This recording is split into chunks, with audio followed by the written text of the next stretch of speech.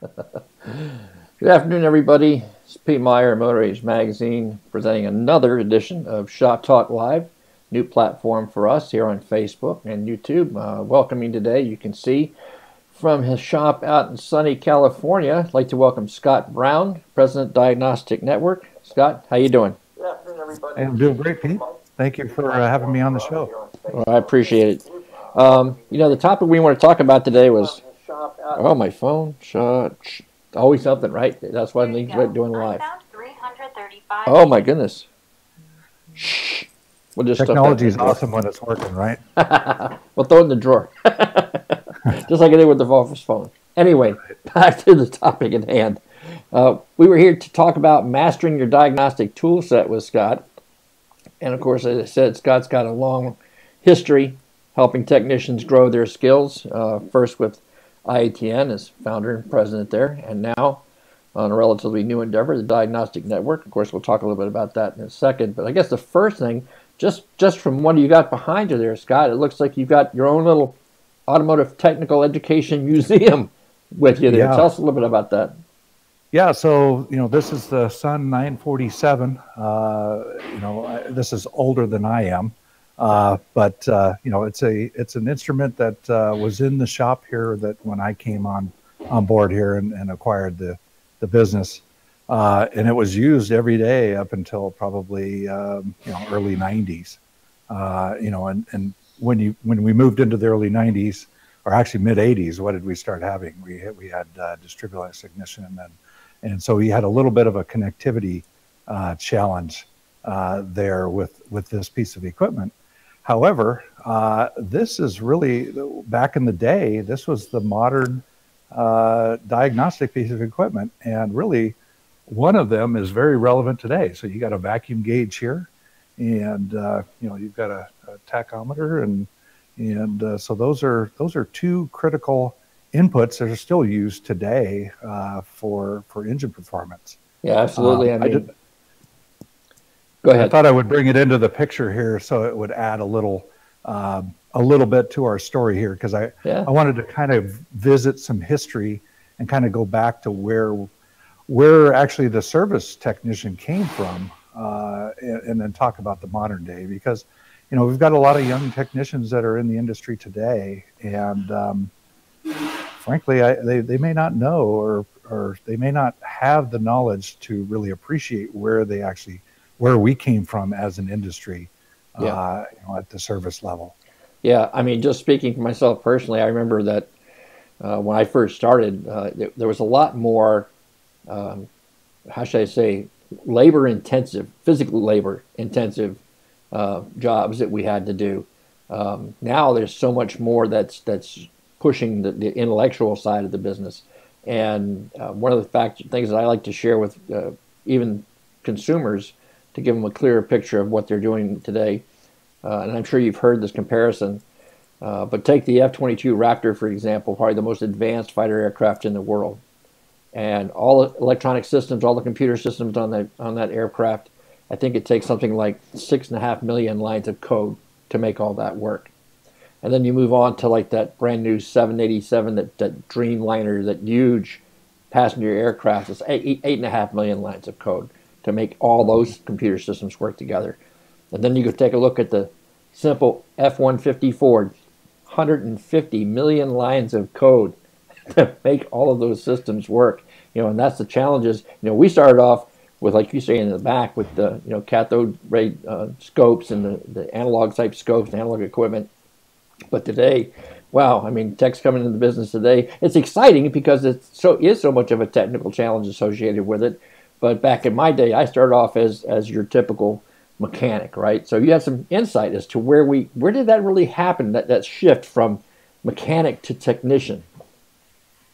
Yeah, the shift, I would say, probably came in the late 90s or mid 90s, as we started to get more OBD, onboard controls, fuel injection, and the manufacturers started building more precise control over those systems, and therefore the engines lasted a lot longer. So those mechanical repair methods that we had to use, or the mechanical steps, were growing further and further apart. And today, you still have some mechanical repair that needs to happen, but moreover, you need to know when to go in there and actually do that mechanical repair, because some mechanical symptoms may be driven by an electronic failure or deficiency that's happening with it, and Right. which makes it difficult to diagnose. Yeah.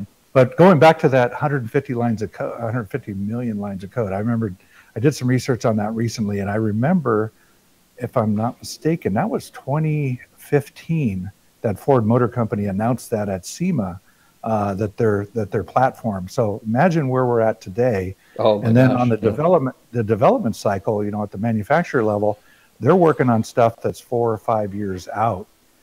So I can just only imagine how complex these vehicles are getting, and moreover, people talk about the complexity and all the machine learning and all that, and how these cars are going to fix themselves. Well, I still am not seeing that. It still takes the person with that analytical skill set to properly identify what's going on with the vehicle and properly address the challenge and add the right repair to correct the problem. Yeah, and the technology, and I know we've actually been saying this for probably since the late '90s of how fast the technology is changing. But it was interesting. It wasn't all that long ago when GM's CEO, Mary Barra, I think it's the way she pronounced the last name, made a comment that we'll see more changes in the next 5 years in the automotive industry than we have in the last 50. I mean, this is just accelerating almost at the speed of light now, the technology changes. So, what do you think currently about the challenges to technicians, either those entering the industry or already in the industry, to be able to absorb all that, to keep up with all that? Yeah, that's a tough, that's a pretty broad question, but there's a few challenges happening out there in the industry, and just to be frank, the industry has not been has not been respective to the technician and the recognition that they actually should deserve, and therefore would promote that technician to actually do better. There's a lot of industry challenges out there that just don't support the technician to continually improve their skill set. But as we move forward, we really need to look at this, because we have a lot of technicians that are leaving the industry. They're going through training, and as they graduate, we've got other industries that are pulling them off. And I know we've talked about this dozens of times. Yeah. And Yeah. if we don't correct that, we're going to have a huge hole. But moreover, for the technicians that are actually in an environment or working in the industry or about to work in the industry, they need to find a good shop that is going to support and respect that technician, and most importantly, respect the fact that he needs to gain continuing knowledge and continually improve his diagnostic skill set. And today, I mean, if we look, you've got the world in your hands today, at the cell phone level, at an iPad or a tablet or your computer, and that's 24/7. You can gain access to stuff. I know that you guys at Motor H have some awesome training material, video delivery content, and I think as time moves forward, we're going to see more and more of that going on.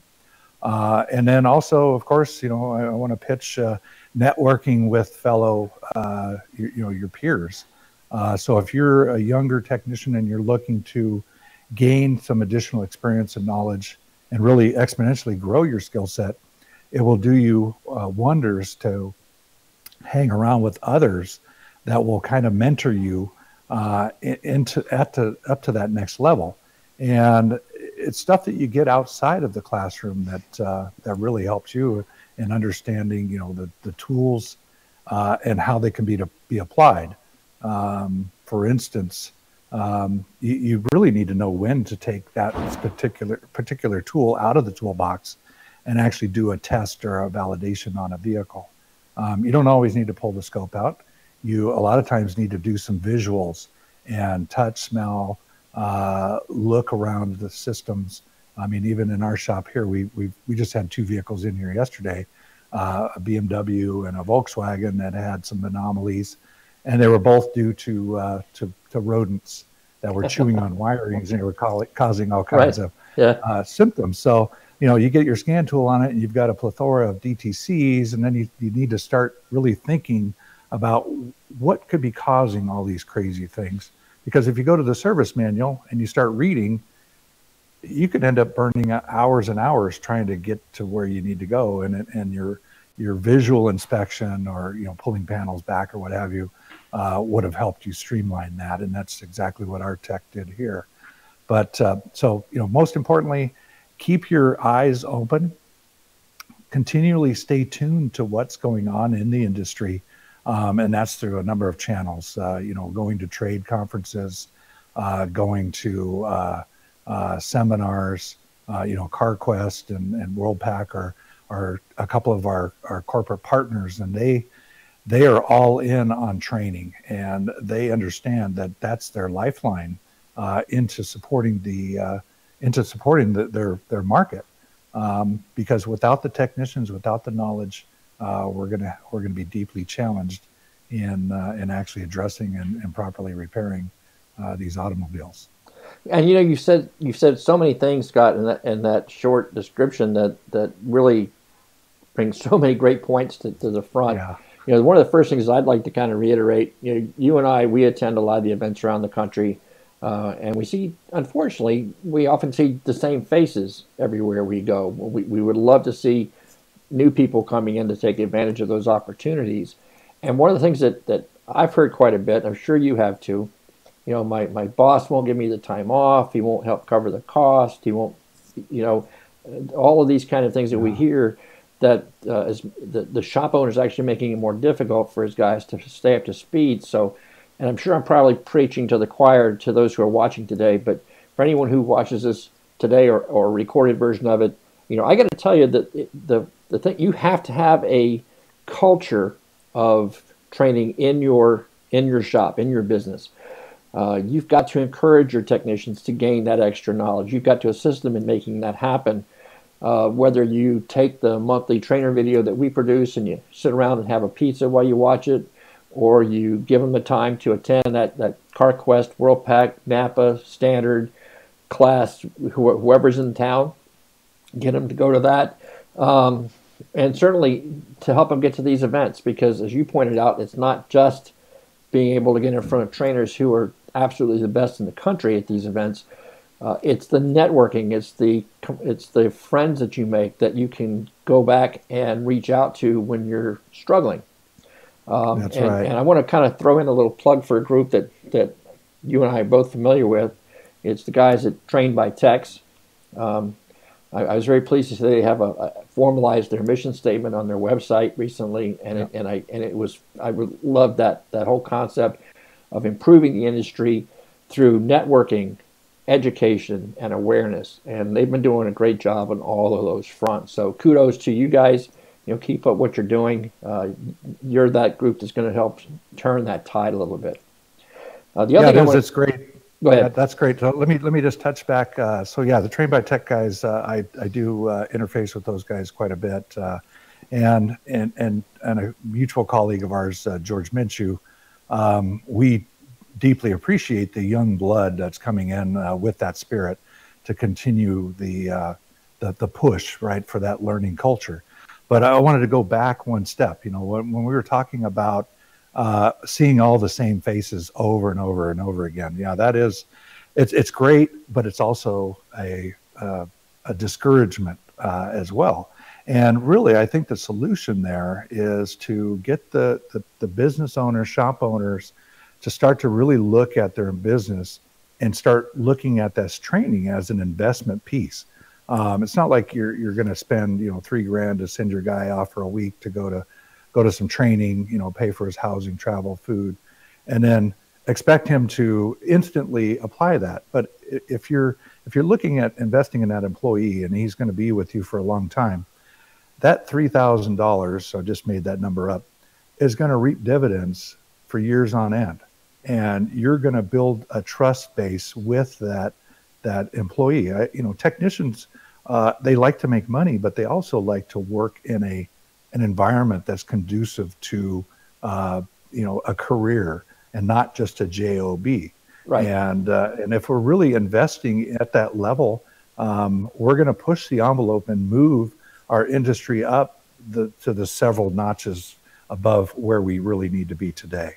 So Yeah. I just wanted to chime in on that. Oh, absolutely. And then like you pointed out too, to developing that culture, I think is important. Even if, because we know shop owners are at different levels. Some they have different resources that are available to them. It's like you said, if you can shut the shop down, take everybody to a national training event, more power to you. But if you can't do that, bring something in house if you have to, but show them that it's important to do. Yeah, in fact, we're seeing some of that. I've seen, the guys that are, I think it's the, and you need to help me out here. They're doing lunch and learn stuff, and I can't remember who the heck these guys. Oh, Federal Mogul, the Garage Guru guys, and I apologize for forgetting that, but they're going out and they're visiting shops and doing van openings. I was talking to also the ZF or ZF folks. They're doing the same thing where they're going out and visiting shops during the workday, because one of the things that I remember years ago, I used to go to every bit of training I could possibly go to. And frankly, you would end up burning yourself out because you're typically going after putting in 8 or 9 or 10 hours at the shop during the day. And then you're in class until 10 or 11 at night, and then getting up the next morning early, doing it all over again in a second night of class. And that, you end up learning just micro pieces, where if you separate yourself and go away during the day and go to class, just like other industries do, whether you're an electrician or an HVAC guy or what have you, we need to basically have a culture shift to help support that methodology, because then the technician is learning in a normal cycle where they're likely to gain that knowledge and absorb it, and then be able to apply it properly. And two other things to go in line with the same train of thought, Scott. Like you mentioned, ZF is involved, Federal Mogul's involved. The players that have been around a while, the Napas, the CarQuest, the WorldPacks, the Standard Motor Products, all of these companies have aftermarket training resources they're bringing to bear, and now even more so. I mean, just to take Federal Mogul as an example, they spent a fortune on building these regional training facilities and building up this team of trainers, and that's just one company. And why? That's not me.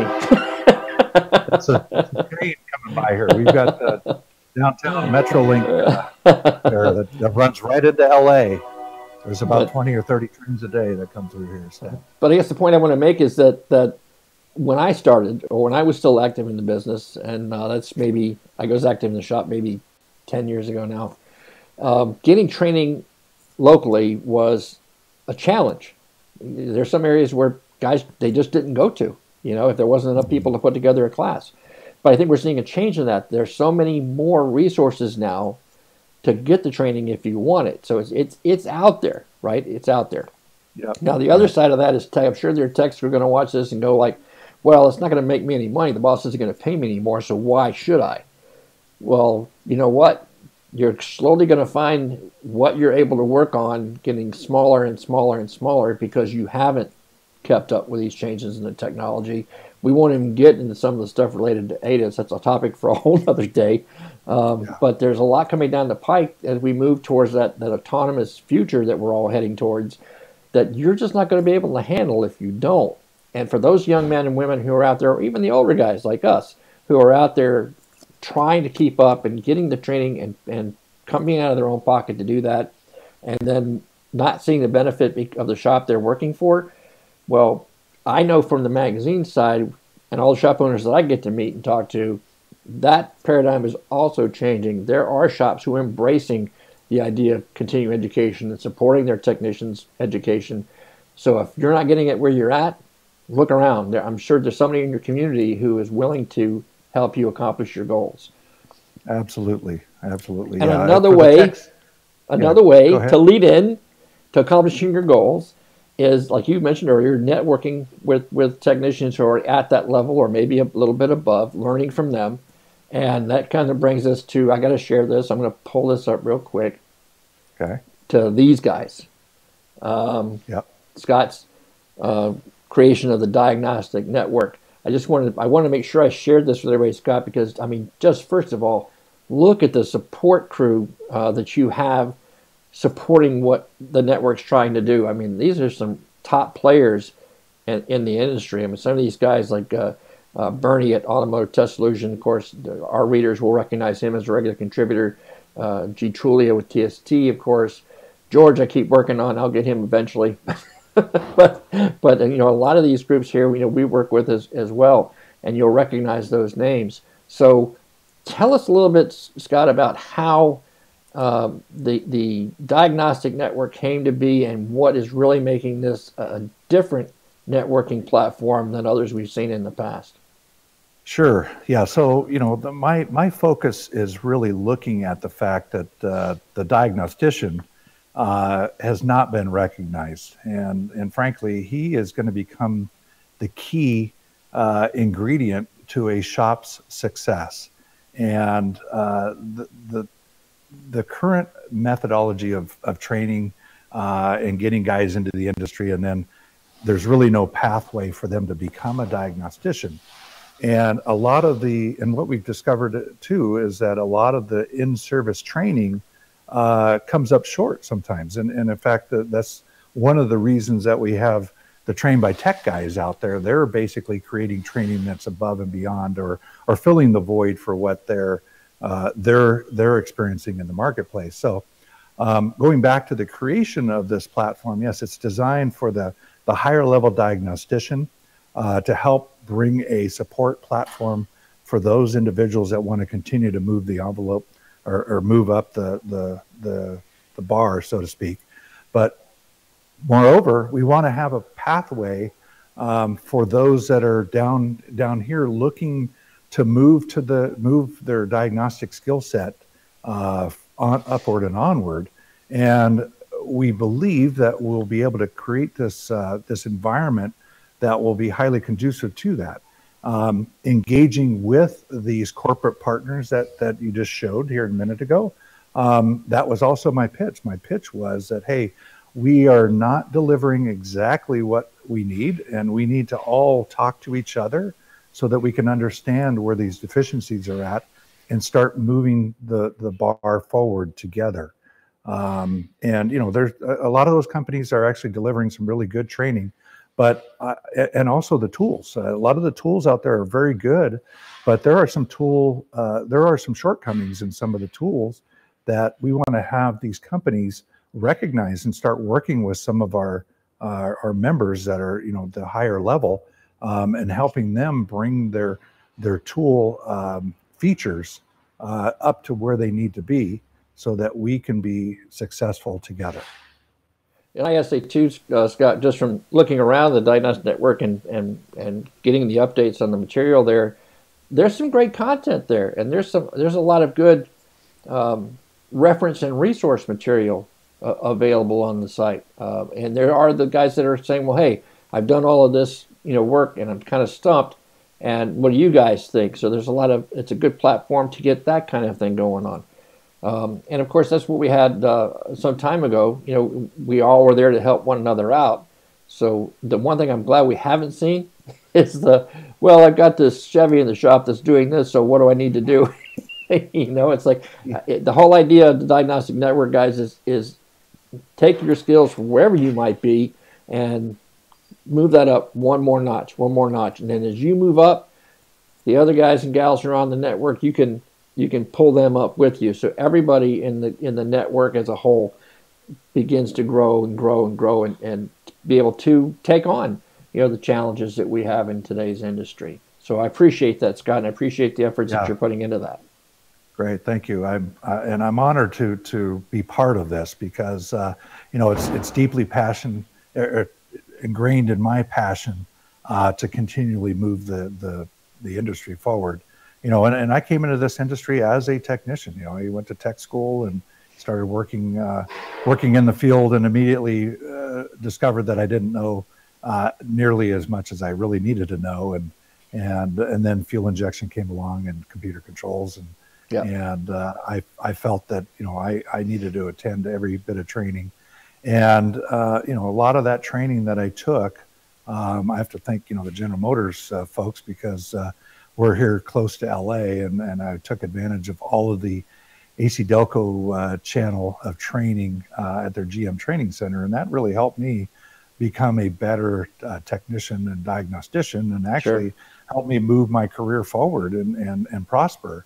And so even going back to what you were talking about with those techs that say, well, you know, my boss isn't going to pay me anything more, I wasn't even looking at that. I just knew that I needed to improve myself, and then the effects were that other people paid attention to that, and had me come to work for a company that I then ended up buying, and they helped me along the way. So that was just an awesome experience, and a testament to what you can do in this industry. So it's awesome.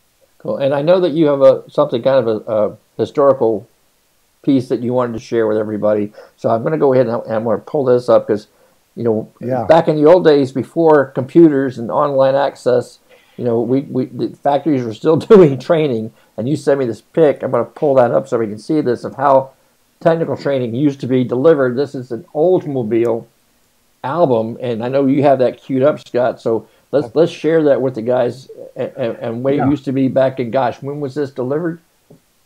So this is 1967. Wow. And let me just let me touch on this for a second. So where this came from, this was actually a thank you card. You can kind of see a little bit of writing down there in the lower right corner. Mike Reynolds, back in I believe he's in North Carolina.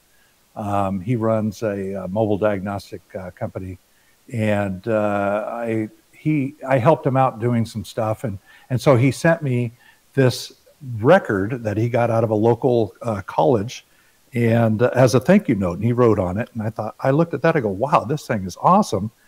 And so I had my daughter bring in this she's got a record player, but it's, you know, it's got a CD player and everything in it, and I wanted to see if I could play this. And although the record's a little warped and he's got the writing on it, I'm going to cue this thing up so you can hear a little bit of this, because this is the way the dealer guys back in the day stayed up to date and continued their training. So they would send a reel. It could be in a 16 millimeter reel, so they would project a movie and cue this up at the same time. And so we're going to drop this on, and I believe they're going to talk about fuel filters here. So let me turn this on. On the switch will result in the switch contact touching the piston, and the brake warning light will stay on. Now, let's talk about the last item. Fuel filters. The fuel tank filter and the carburetor filter. First, the fuel tank filter. Two types of fuel tank filters have been used on 1967 Oldsmobile. Pretty cool information. Pretty cool. So I'm gonna have to listen to that whole thing, or as much as I can play out of there. But what's even more interesting is let me pull this thing out here. Is the front side was the technical information, and the back side, pretty cool. It says Spike's Other Life, and it says Service Housekeeping, and it goes on. I started listening to it yesterday, and it goes on to start talking about the culture around a technician, and they basically have this storyline about Spike, who's actually a baseball player, and he's trying to make it into the minors, but his job, where he's earning a good living, is a carburetor diagnostic guy in a dealership. And they have a number of scenarios where they have a problem car that comes in, and they hand it to Spike. And Spike's the guy that goes in there and figures it out. And then they talk about Spike's work ethic and what he does in his off hours, where he's actually seeking out additional training. So wow. I thought that, man, this is a timeless piece, but he's talking about what we are doing today Yeah. and over what we should be doing across the industry as a Yeah. whole. And I'm going to share one more thing here, Scott, before we bring everything to a close today. Guys, this is actually, and I apologize for the low resolution on this, but this will give you an idea of what you will find on the Diagnostic Network. This is actually another Motor Age contributor, John Kelly. He's also a associate professor, I believe, at Weber University, or Weber University. State. Yep. And he has a YouTube channel as well. Does some fantastic content. A lot of hybrid transmission stuff, and he's also one of the guys who or not the guy that created the software for Pico's NVH platform. Of course, he has his own; it's right in your phone. So if you get a chance to check that out, by all means. And you get on there, guys, you'll see so much more of that. I know Bernie has put a complete series of his on in-cylinder pressure testing. And who better to write about that than the guy that started doing that kind of testing in the first place? And so much more that's going on there. Like you mentioned, the Train by Tech guys are putting their things in there. And a lot of networking going on I'm seeing between a lot of these really sharp technicians, sharing ideas, sharing methods, helping each other through the problems. And really, that's what it should be all about, is taking that networking that we get at a live event, but putting on an online platform that makes it easy to access no matter where you are, in the country. And I think, Scott, if I'm not mistaken, that if anyone who is interested in becoming a member of the network or trying it out, you have some special things for them as well. Yep, that's correct. So anybody that wants to join, that's a professional, wants to come in and take a look around, they can join and get a 7-day free trial, no obligation. But moreover, I hope that you see the value in it and want to hang around and make this part of your diagnostic tool set. At an annual level, we do have a promotion going on right now. If you pay for a year in advance, you're going to save about 9% off that monthly rate. Plus, we're going to give you a nice, really cool T-shirt and a couple of other pieces. And we're also going to give you a 3-month coupon that you can either add to your account, just extending that due date out, or you can gift that to a colleague or a friend so that they can come in and actually enjoy 3 months at no charge at all. So I encourage you, anyone that's a professional and wants to continue to move their skill set and their diagnostic aptitude forward, to come on board and start participating. My development team is working on some pretty cool features that we're going to be releasing here pretty soon. We'll have additional file support for diagnostic tools and videos and whatnot. But come on board. I think that you're going to like what you see. It's a modern platform. It'll work on pretty much any device, anything with a modern, on your cell phone. It's got a modern browser. It's going to work just fine. And really, this is my big pitch here, is that if you're a diag tech or one that wants to get to that next level, if you spend 10 to 20 minutes a week on here, you're going to walk away a smarter individual, and you're going to stay on top of what's happening in this industry, increasing your situational awareness, whether it has to do with training that becomes available, or perhaps there are things that are happening in the industry, like we talked about the ADAS, that whole landscape is really coming at us hard. And it's, not only from a legality or a liability aspect, but also the serviceability and where we should be able to address these systems.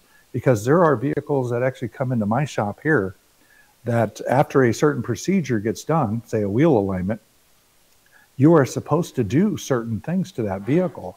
And sometimes even the factory service information isn't too clear on that. And so these are all great topics for discussion. And if you want to learn more, please check it out, diag.net. Well, Scott, again, thanks so much for coming out and hanging with us at Shop Talk Live today. I'm sure that the folks who are watching appreciate it. And I want to thank all of you who got out and watched it with us today for coming out and doing that. I have been trying to keep an eye on everybody's comments. I'm sorry that I can't respond to everybody as we go along. We'll try to work on that going forward as we explore this new platform.